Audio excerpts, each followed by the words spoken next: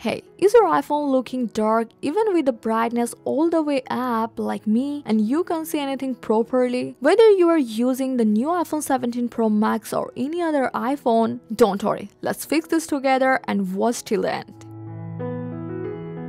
So first you have to open up your settings, then go to display and brightness. Even if the brightness is all the way up, your screen may still look dark, and here you have to make sure True Tone is turned off. And now from the night shift option, make sure all the option is turned off here. Next, go back to the settings menu, then tap on accessibility, and here you have to select zoom. Go to zoom filter, and here you have to make sure it's set to none, not low light. After that, go back to the accessibility menu and tap display and text size. Scroll all the way down and find reduce white point. This is often the reason your iPhone looks darker. So you have to make sure this is turned off. Also, while you are here, ensure auto brightness is turned off.